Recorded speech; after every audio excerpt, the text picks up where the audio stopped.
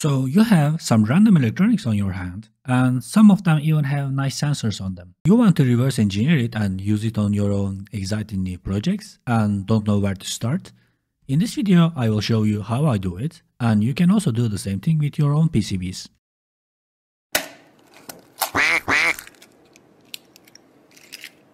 PCBs, or printed circuit boards, often have sensors built into them.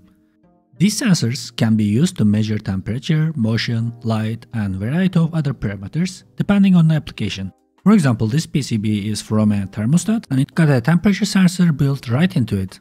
Or it might be an electronic watch and it might have motion sensors on them. We can take advantage of these sensors by programming the microcontrollers on them to do something useful. I have seen various tutorials on the internet where people were describing how to use the sensors on the PCBs. They usually show you how to control the sensors using another Arduino board like ESP32 or any Arduino boards. But I think it's unnecessary and wasteful. Because most of the time, these boards already have microcontrollers on them and you don't need another microcontroller to control the sensors. You can just upload your code directly to the chips and program it and do whatever you want to do with them. And the PCB designer specifically picked up this microcontroller because they thought that microcontroller is suitable for this application. You can also take advantage of their design choices by uploading your own code directly onto them. They already proved that their choices are working on their intended applications. And you don't need a separate microcontroller to run them. Within these PCBs, I found this one interesting. I salvaged this one of the agricultural temperature data loggers. It is a low power device and it promises 90-day working time. Since it's a disposable device, I thought we can give it a second life by uploading our own codes. It already has a microcontroller on it, and also on the device we have a temperature sensor, also a memory chip, and it is capable of communicating via Bluetooth. So my plan is to write my own code and upload it to the device and integrate it to my Homeassistant server for my home automation. I will try to describe things as generic as possible because I don't think that you can find the exact device that I am holding right now. And I think you can use the same methods that I am using to any other device. If you follow a method like the one that I am going to share with you right now, you can achieve the results that you are aiming for in relatively short time. Because the PCB is already there and you know that the PCB was working fine. All the design verification steps has been completed, so majority of the work has been already done by the manufacturer of this product. And enough talk, let's get started already. I am using an Arduino Uno to upload code to this microcontroller here. Currently it is running the Blink sketch. And this is the first sketch that you should be uploading to see if everything is working correctly or not. I removed the battery of course because the battery was already depleted. Also I have put a cover here because the connectors were touching each other and making it short, so don't mind that, other than that it doesn't have any purpose. If you don't know how to upload a code to your target microcontroller, that's the first step that you should investigate. In the previous video, I showed how to upload your own codes to any microcontroller, and if you don't know how to do that, you can watch it clicking right here. I will also put a link down in the description as well. Each microcontroller manufacturer provides datasheets for their products, and also they provide software examples. For example, I showed the Blink sketch from these peripherals software examples. And in this one I would like to focus on the Bluetooth examples, and I think for most of us it is the most interesting part. And if you have another microcontroller from another brand, you should check their websites and you can find similar examples in their websites. Currently I am in the examples folder and you would see a bunch of examples, Bluetooth examples to be used in this microcontroller.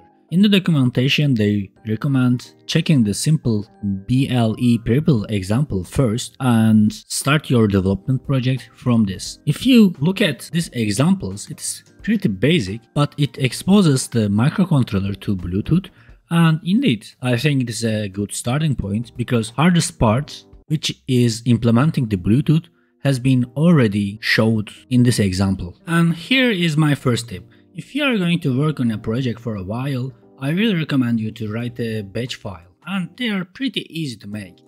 They are actually just text files, and all you need to do is mentioning the program names and also the parameters. For example, for this one, hex to bin program takes file name as a parameter and it converts the hex files to binary files. CC loader needs the binary files and it takes CC loader. You need to mention the program name, and the parameter 5 is the COM port, and this is the generated file, and 0 is depend on the firmware upload method that you picked up. And after that I just delete the binary file. So highly recommended. After you write your batch file, all you need to do is double clicking on it and it will do all the steps just with one click.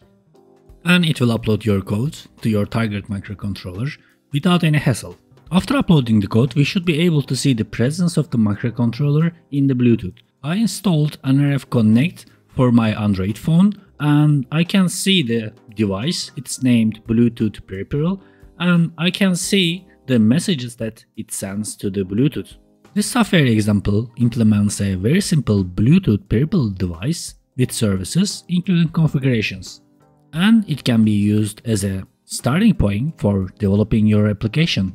So we are in a good start. What we need to do next is writing a driver for the sensor that we have on the PCB and sending the data to the Bluetooth.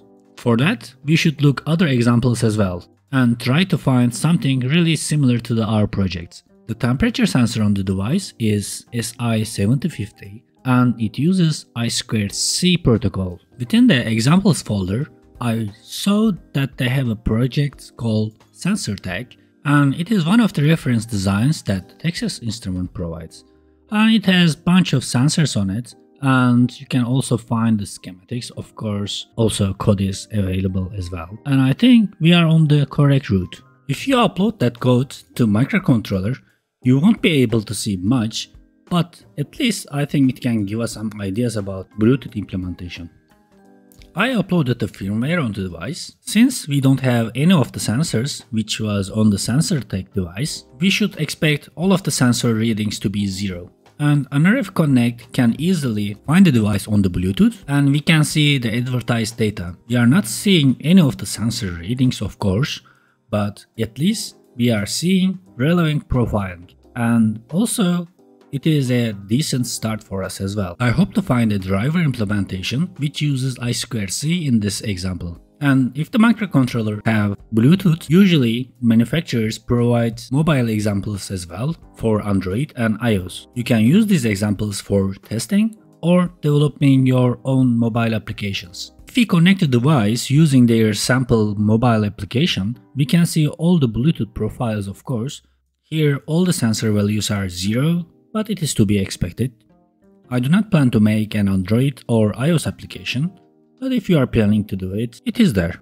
And inside of this example, I was able to find the driver for the humidity sensor. It is for SHT21 humidity sensor from Sensiron. And I think it should be a nice start for us for writing our own drivers.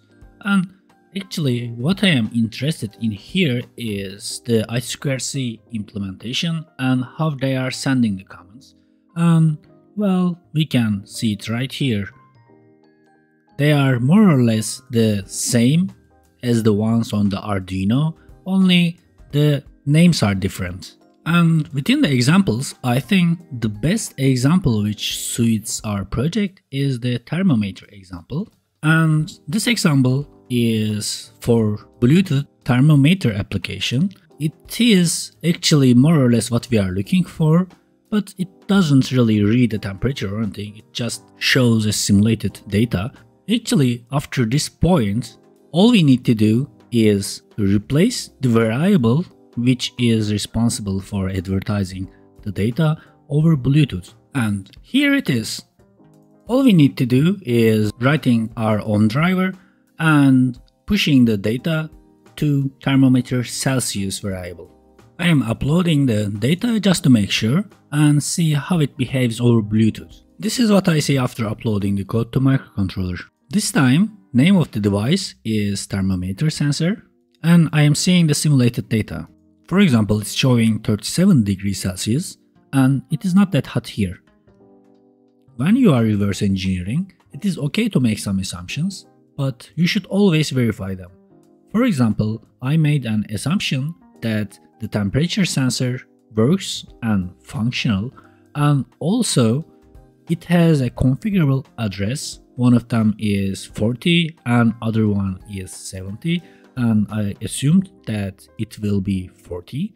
And also I didn't have any logic analyzers or something, and the device was not really functional from the beginning already. So I didn't have a chance to listen to the communication and figure out what's going on. And also I assumed that it is using regular I2C pins on the microcontroller, and it is not triggered by any of the pins that the microcontroller has. So lots of assumptions, and you need to verify them.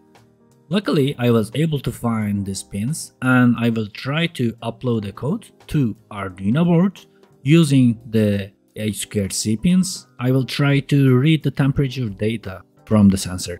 The PCB was already connected to Arduino board, and all I have to do is connecting the I2C ports of the Arduino Uno to my target port. Since those pins were exposed, it was fairly easy to attach a cable and see if I2C port is working. And if all my assumptions are correct, I should be able to get a reading from the temperature sensor. Luckily, it is quite easy to find a library file for Arduino boards, and you can actually just download the libraries and install their example sketch right away. And you can actually rate the temperature levels. So it proves that all of our assumptions are correct and we can move on. And what I would do is I will just copy and paste the driver for the humidity sensor, and of course C file and header file as well, and I would rename them with the name of the sensor. And our draft drivers are ready. After this, I will take a closer look at that driver and see what's going on here. First, they included the I2C driver here, and I will leave it there. And I need to rename this with your own header name. And probably we just need to delete entire file and rewrite everything. But it shouldn't be that hard. In the past, I was again following the same ways that I described here. But nowadays we have new tools, and I wanted to try something new because I know that not everyone is very good with the C. We have really nice tools to overcome this step. Of course, I am talking about ChatGPT, but there are some caveats. For example, if you just type ChatGPT to write you a function for CC2541, you would get, of course, a reply, but it will not work for your device. For example, we don't have E2C.H available on the examples, and also we don't have these functions. So if you try to compile it, it won't work. And also we don't have, for example, delay ms function. But I found a really nice trick to let ChatGPT to write a function for us. So I opened the I2C library header file, and it gives us the global functions that we can use to access I2C. What I do is I just copied this and paste it on the ChatGPT, and the results are perfect. Actually, it showed us a really nice implementation for this function. And for example, it didn't even use the previous non-supported functions, only used the available functions for I2C, which is used on the CC2541. It even have conversion functions available, so more or less we can just copy entire code and paste it to our library. And I pasted out the code and I commented out this include header file because we are not going to use it, and we are only going to use the I2C library header. And copied the address here as well. I didn't actually touch those definitions. I don't need them, so I will just delete those. I'm trying to spend as little time as possible here. So let's see. I put an initialization function here. We don't really need that, but I put it for test purposes. And this is exactly the same code which ChatGPT gave us. But one thing here is he provided a sleep function here, but instead of waiting a random amount, I just wanted to see if the buffers are changed after the reading. But rest of the code is pretty much the same. And also we need to mention the new functions in the header file as well, and those two are mentioned here. Let me summarize what I have done. In the driver file, I multiplied the result by 100 because it was easier to pass along the temperature data. Also, inside of the thermometer file, I included the driver file here. Also, I am calling the function where temperature data is assigned, and I played in a few places from there and there, but more or less that's all I have done in this project. I uploaded the code to PCB, and I can see it in the NRF Connect as a thermometer sensor, and I can connect to it. We can check the current temperature by checking the intermediate temperature. Temperature levels are shown in the hexadecimal order, and we can just easily convert them to the decimal numbers.